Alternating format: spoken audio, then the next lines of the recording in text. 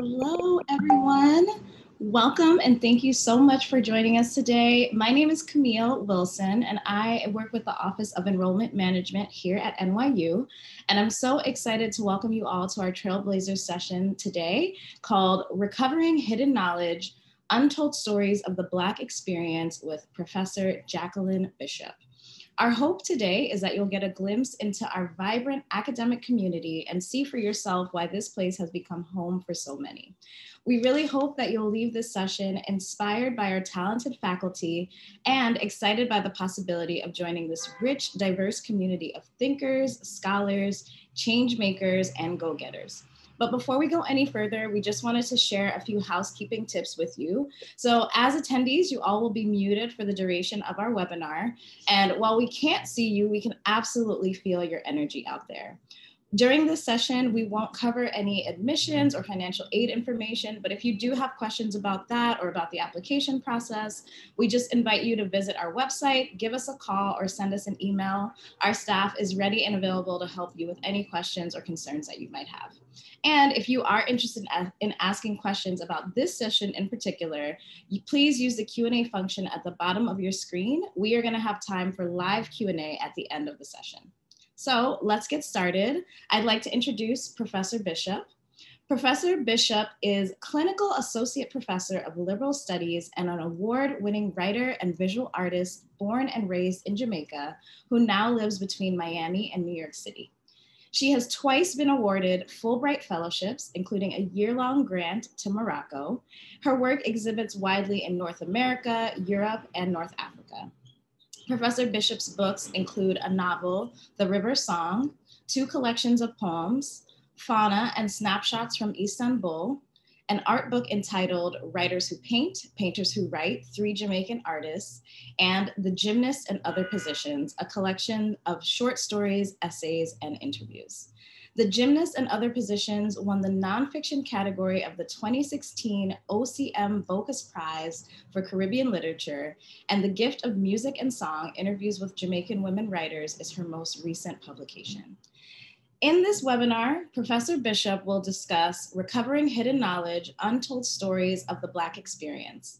As dialogues around race and racial justice take center stage, critical questions arise and or are being re-articulated or refined. For example, how does one talk back to dominant narratives? How do we counter absence and erasure? How do research and other counter insufficiencies of current archives fill in the gaps of historical knowledge?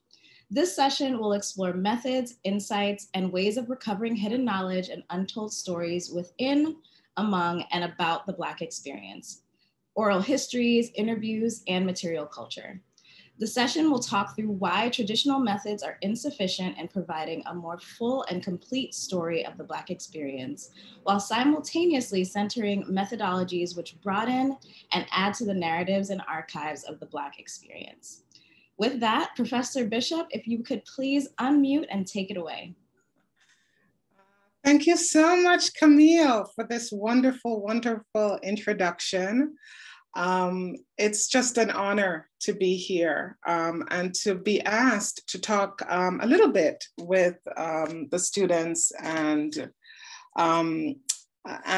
whoever else might be listening. It was particularly moving to have that introduction by Houdini, the rapper, who unfortunately we lost last year, but his insistence on self, you know, and doing for self, and what it means to go out into the world as a young person, I thought would resonate with the young folks that I'll be talking to today. So the first thing I'm going to talk about, I'm not actually seeing my face on the thing, so I'm not sure if I'm showing up, but I hope that you'll be able to see me as I talk. The first thing I'm going to talk about today is a series of dinner plates that I did. You can see the plates up on the screen.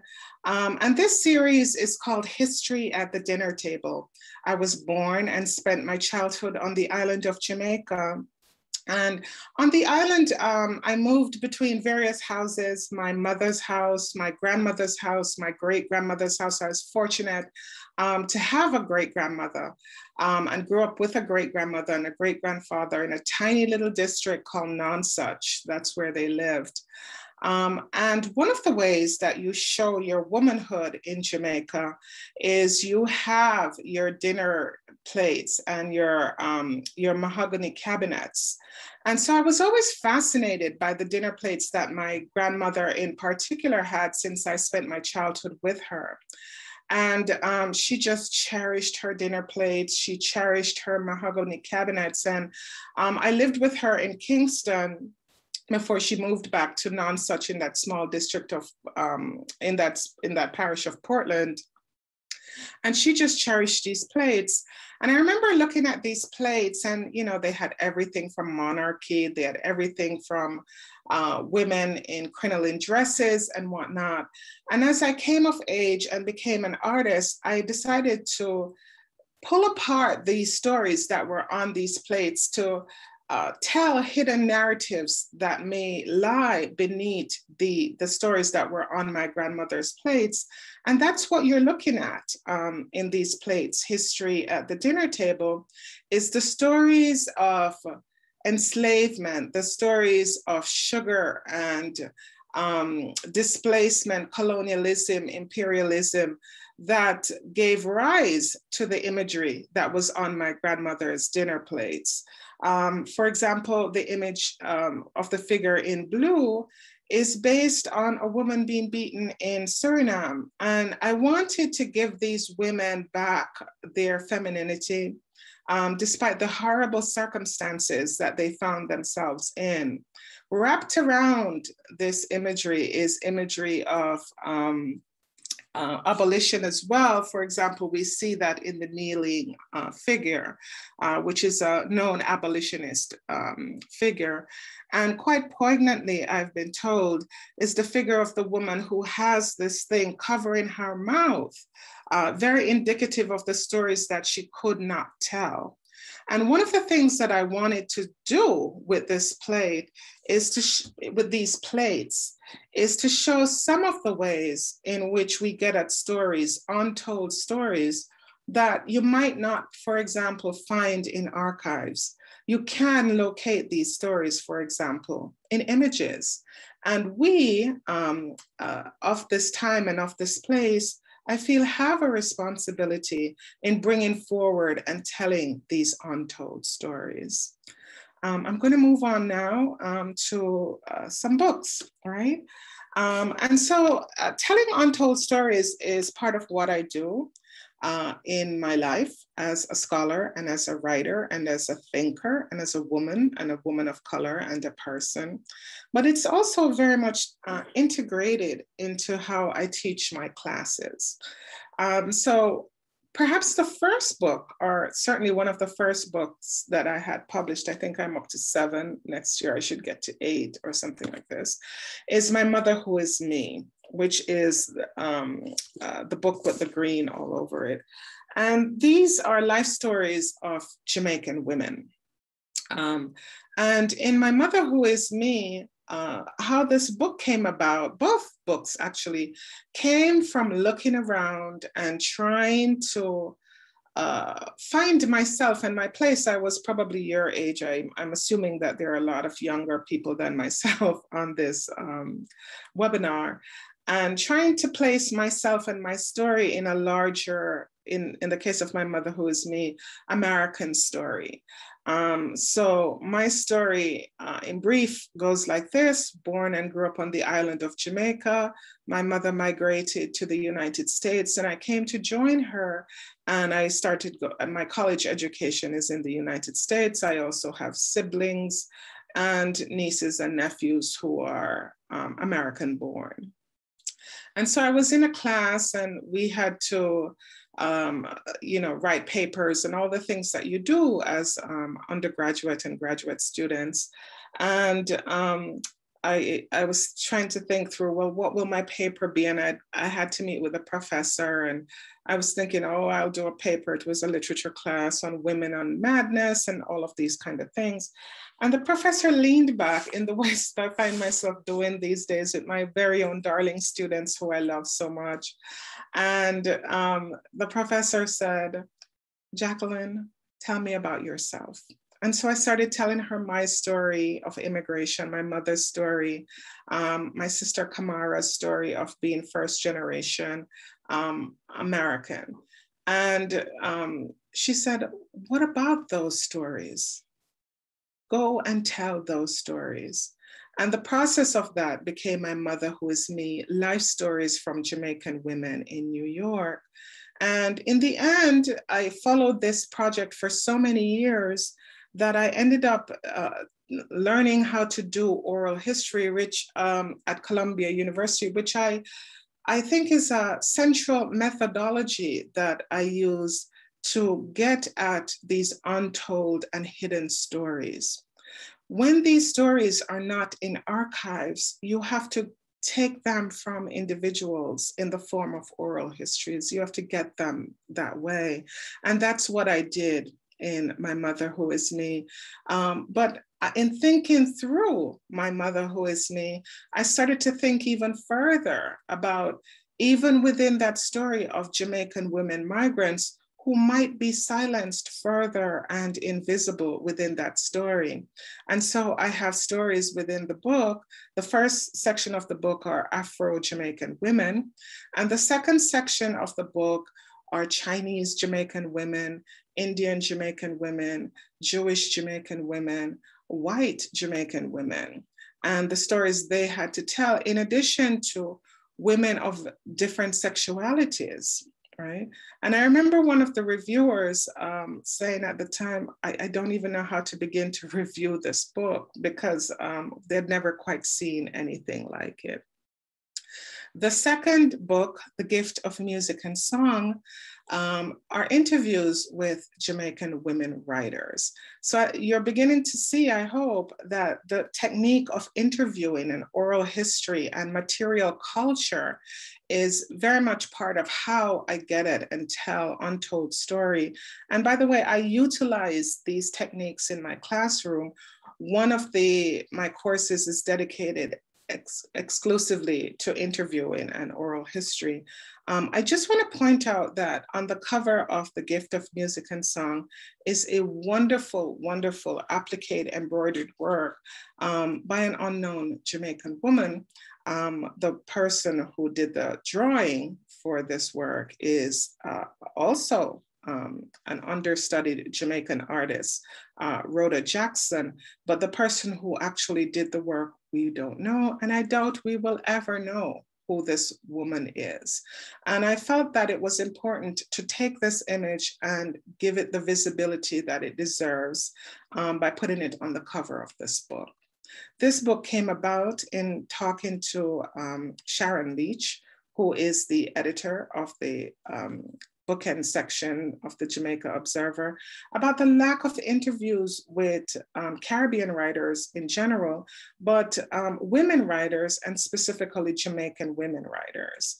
And I started interviewing these women, and Sharon started publishing them in the bookend section of the Jamaica Observer. And there was just so much interest in what we were doing that at first we were doing Jamaican women writers, and then it became one Women's History Month was focused on Jamaican women writers, and then another month was focused on Caribbean writers, women and men, just to kind of hear their thoughts and to give visibility to them.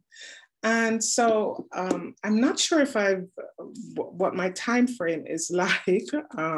Perhaps Camille or someone can tell me where I am in regards to time. But those are some of the ways in which I utilize some of the methodologies that I utilize to get at untold stories. One big untold story that I'm going to be Yeah, good. That I'm going to be working with this summer. The first semester of the summer section is I'm going to be teaching along with Dr. Kaiya Shivers of Liberal Studies. We put together a proposal to the Big Ideas course series at NYU to teach a course called Welcome to the Party, Dance Hall, Trap, and Bounce Music.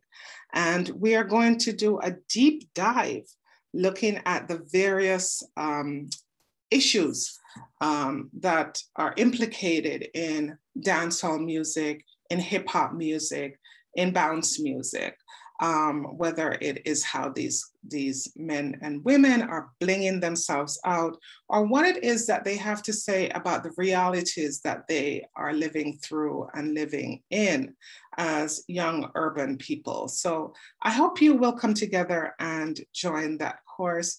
And I hope you will begin to see the various ways in which material culture, oral history, and interviews can intervene and give us a more vibrant, rich, lived story than the one that is often presented to us. Thank you so much. I look forward to a wonderful discussion. Thank you so much, Professor Bishop. That was incredible. We so appreciate you sharing with us and just giving us an amazing taste of NYU's academics. So we are going to transition and take some questions from our audience. So if you are out there and you have a question for Professor Bishop, please feel free to drop it in our Q&A box. Hopefully we'll have a chance to get to all of your questions today. So to kick us off, I do have a question for you. And you talked a little bit about this when you were talking about your experience in college, but can you just tell us a little bit about where your love for storytelling originated? Like, where did it start? And why is telling untold stories so important to you? Thank you so much. And Camille, that's a tough one. I don't think anyone has ever asked me that question before, and I've been interviewed and interviewed and interviewed. But as you were talking, I remember that, again, I was very lucky in that in growing up on the island of Jamaica, every summer holiday, I was sent to this tiny district called Nonsuch, where my grandmother was from and where my great-grandparents lived and where I had numerous cousins and, you know, various things going on. And so I spent a lot of time with my great-grandparents. And it was interesting because their appearance, physical appearance was so different. So my great-grandfather was slender and very light skinned with wavy hair and bluish colored eyes.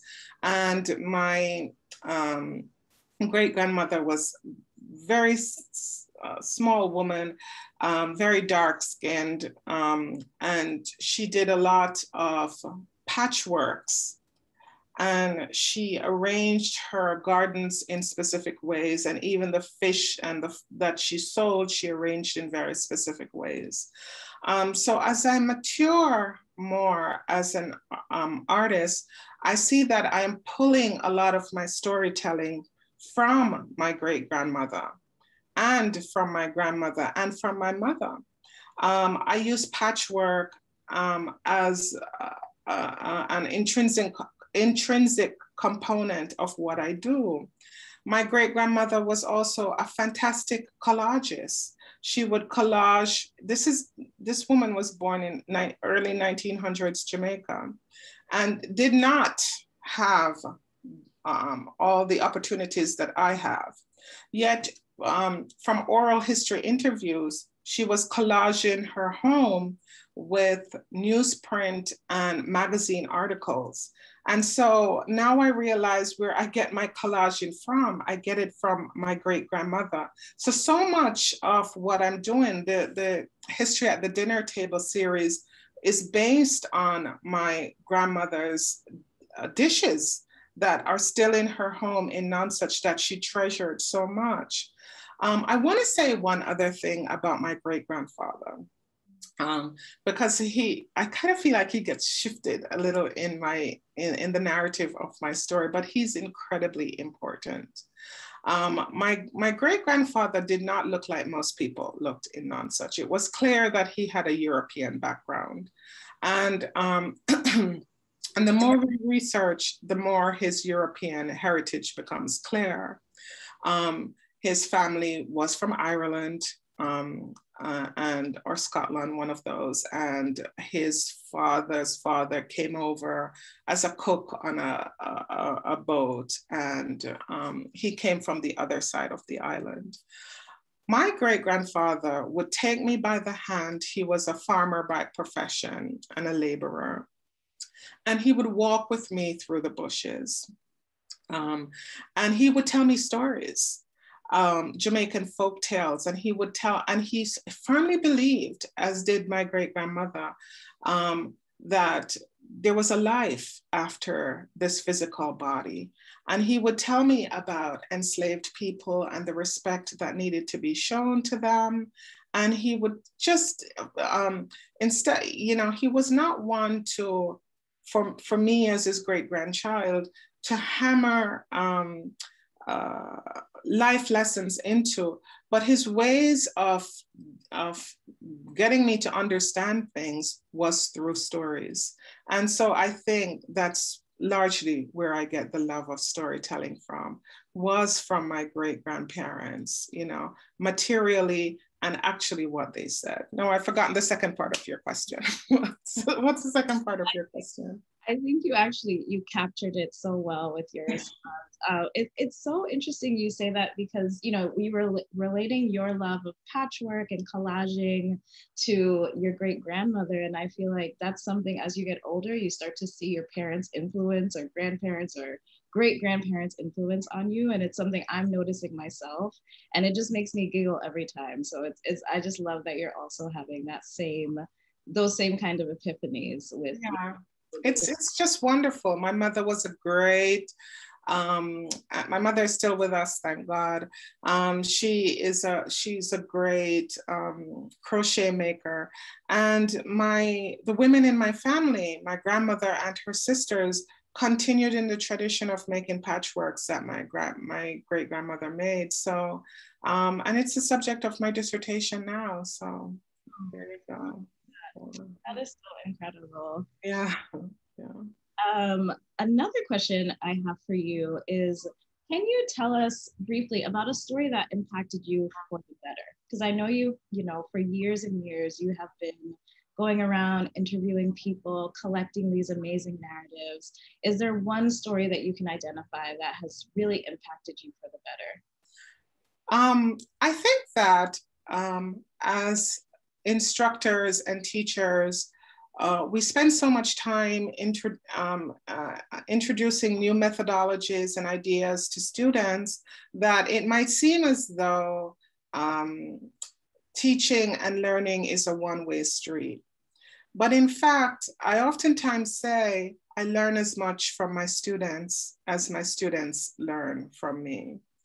And I say that because in the oral history class that I teach, students do not have to focus on African and African diasporic stories. Students are able to focus on whatever stories they choose, as long as it's an untold or undertold story.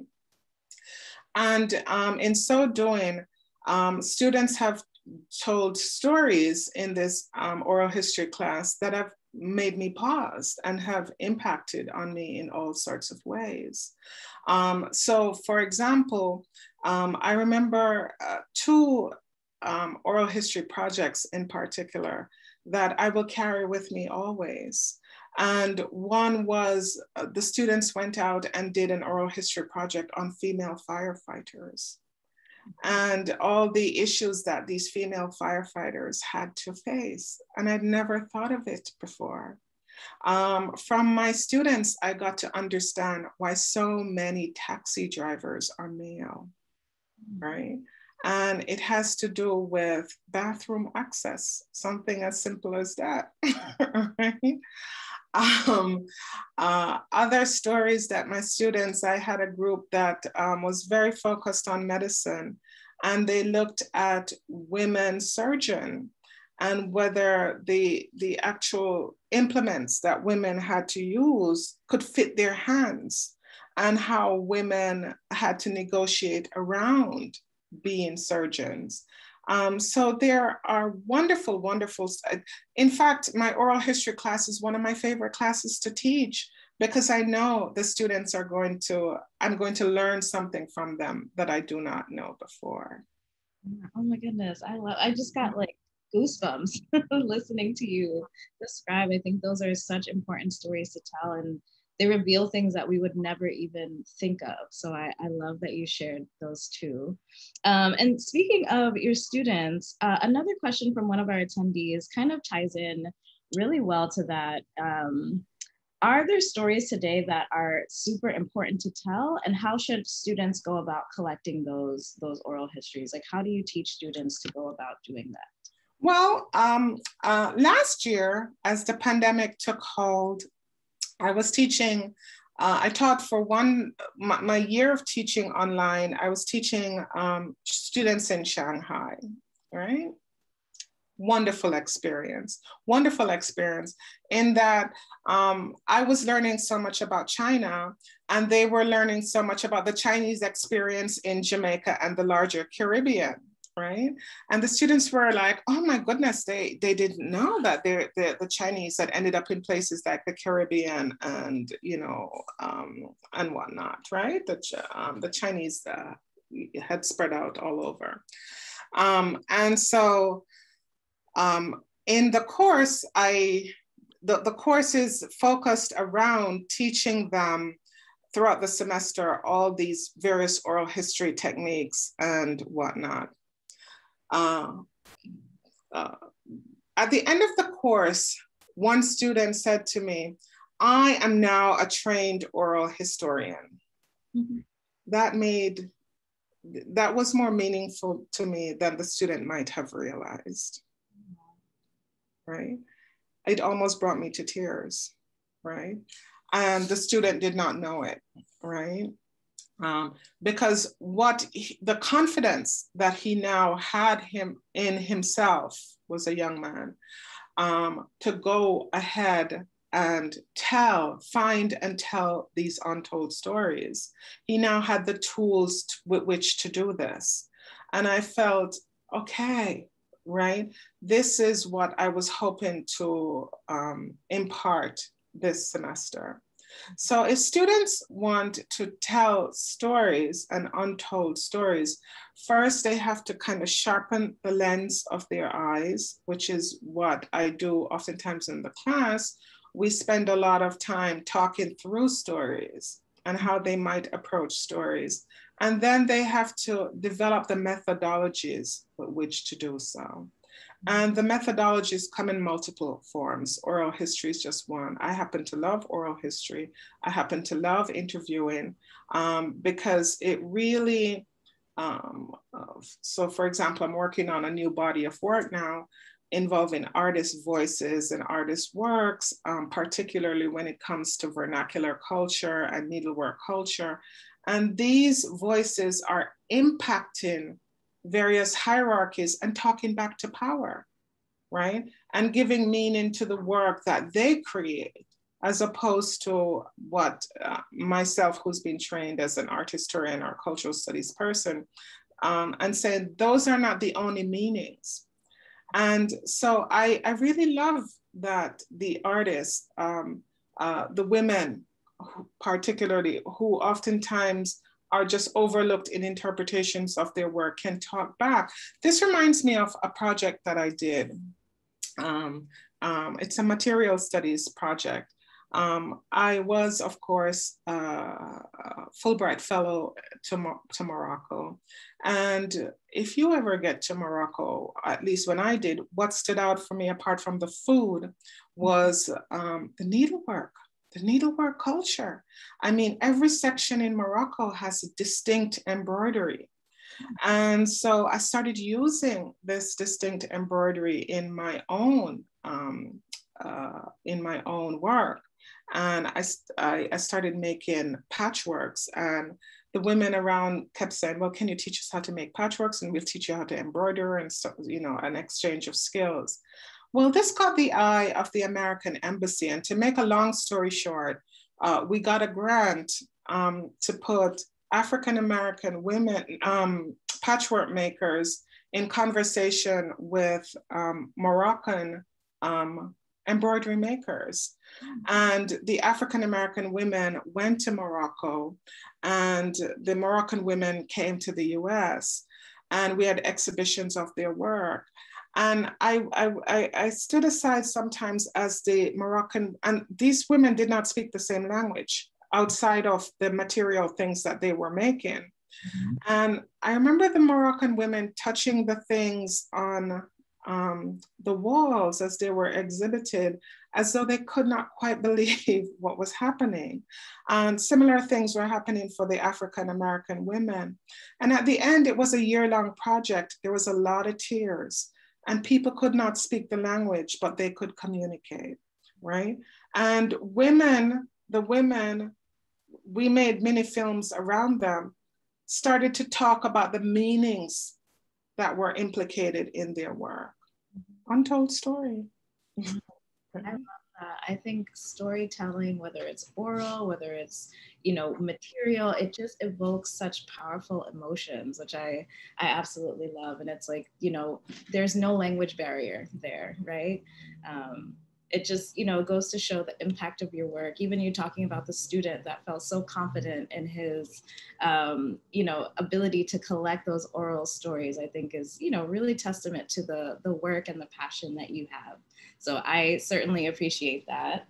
And then another question. You know, he came to find me at the beginning of the semester. He had finally come to New York, and I was teaching my class, and I looked up and he said, "I found you again, Professor." I love that. That is really, really inspiring. So we have a question here from Rankin in our audience, who thanks you for your wonderful session and says that they're interested in film and wondering if you have any favorite films that demonstrate your interest in oral history and untold stories. I love that question. Yes, well, there are all sorts of films that I am interested in, but what would be more interesting for me is whatever film he is or she is interested in, right? Because I think that a session like this is to help these students and whoever is listening to give voice to what they are doing, right? To help them to find their voice and their vision. This is what I oftentimes, a lot of my semester, I say to students, listen, there is no exams and there are no tests and there's none of this going on in my class, but there's a lot of workshop, you know, there's a lot of workshop going on in this class, because the whole point of this is for them to find their voice and their vision. And this is what the world hungers for, is whoever asked this question, it's your voice and your vision and the stories that you are going to tell. My class is to get you thinking and to give you the techniques to do that, right?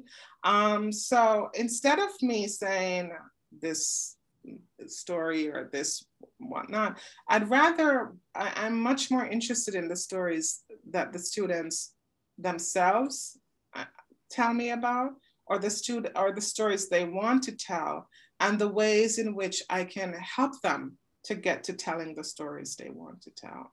Yeah, I love that. And a class that has no tests is really the class for me. So that sounds great. I love workshopping. So just a couple more questions before we wrap up. How do you believe that untold stories can alter or influence stories of the present or potentially the future? Untold stories are very, very important. They give us a richer, clearer, more dynamic sense of the past and of the present, and possibly where we might be headed, right? There's a lot of resistance to examining here in the United States the past and its implications to our present and possibly our future. I'm not sure the nature of that resistance because it only lets us understand things so much more better, right? And it gets us to more understanding, right? So I think in examining and re-examining the past, we get a clearer lives that were lived, clearer example of lives as they were lived, which is a continuing process, right? And how that impacts on our lives and how we even engage and think about the future, right? So I think it is very important to re-examine the past as we reimagine the future, right? I really think so. I really think it's important. Yeah, that was so well said. Thank you so much. And then we just have one final question. You talked a little bit about this new course that's coming in the summer, Welcome to the Party. Can you tell us a little bit more about what the curriculum for that looks like? And maybe if you have any other examples of classes that students might be able to take in the liberal studies department. Well, let's take the second question first. Liberal studies is wonderful. It is absolutely wonderful. Students love liberal studies in general because it recreates or it creates a community atmosphere, a small college atmosphere within a bigger college atmosphere. And that's what students love about liberal studies. Prior to the pandemic, students would hang out in liberal studies all the time. And that's what they talked about over and over again, was this sense of collegiality, of community, of a sense of a small college within a larger college. One thing that I've noticed about liberal studies faculty over and over again is that you rarely ever see doors closed. Right? Unless students are, a faculty member is not in their office or they are having a private meeting, their doors are open, right? And finally, there's just a wide breadth of courses to take at liberal studies. Just, you imagine it, you can take it. And that's the strength of liberal studies, is that so many people have so many different areas of expertise that you can draw upon in this program. So I give much love to liberal studies. Now, what was your first part of your question again? I just want to hear about this dance hall trap music. Yes, ma'am. And I know the audience wants to as well. Yes, so I hope they all come to take this course. It will be in the first session of the summer session from May to July. And Dr. Kaya Shivers and I got to talking about this, and we got to looking around to see if there was a course, and there wasn't. And so what we're going to be looking at is the roots of these genres of music. And then we're going to be pulling at various themes and examining them, right? So we're going to be looking at, for example, women and how they represent the Black female body in the music. We're thinking now of Cardi B and WAP, and and we're thinking of Nicki Minaj and Anaconda, but also Spice and some of the Jamaican dancehall artists. They really revel in and celebrate the Black female body. Mm-hmm. We're also going to look at some of the negative associations that have been thrown at this genre of music, and really and really examining whether this is fair or not, right? I mean, there's a lot of discussion about this generating, leading to all sorts of bad outcomes. And we have to really ask, where's the evidence for this, right? And why is it that young, mainly Black entertainers are so targeted, it seems, when they speak about the realities of their lives? We are going to pay particular attention to a young Canadian rapper who unfortunately died, Houdini, who was just making fantastic music out of Canada, to see what he was doing that separated him so much from what was going on in Canada. His was the introduction, myself, that we listened to. We're going to have a whole session on Houdini. We're going to also look at case studies of how these hip hop artists are marketing themselves and the goods that they're marketing and whatnot. There is one session called Spotify Numbers Do Not Lie, right? In which we talk about, well, who is it that's consuming this music, right? Because the consumption numbers are so high that this is outside and beyond just Black people consuming this music, right? And so we plan to really have a great time, right? So I hope everyone will come in and join us as we have space for this course. It's an online course, open to all NYU sites, global sites. So I guess it's a first come, first serve basis. Wonderful. I hope it's open to staff as well, because I will be the first to sign up. But thank you so much, Professor Bishop, for this wonderful session and for sharing a little bit about yourself and the work that you do. It is clear that you are so passionate. I really love what you said about how it's really our responsibility to share untold stories. And that's definitely something that I'm going to be taking with me and thinking about even after this session. So thank you so much again for being here. And thank you to our audience. Before we wrap up, we just wanted to share a few ways that you can stay connected with us throughout the coming months. So if you have questions about admissions or your application, you can email us at admissions@nyu.edu. If you are specifically interested in NYU Abu Dhabi, you can reach us at nyuad@admissions.nyu.edu. And if you are interested in NYU Shanghai, you can email us at shanghai.admissions@nyu.edu. And also, please be sure to check out our other offerings by visiting this link that we are going to drop in the chat. And then finally, our next Trailblazer session is 1 week from today on Wednesday, December 8th. So we hope to see you there. And again, thank you so much, Professor Bishop. Thank you to our audience for joining us. And we look forward to welcoming you to our campus soon. Thank you, everybody. Have a great rest of your day. Bye now.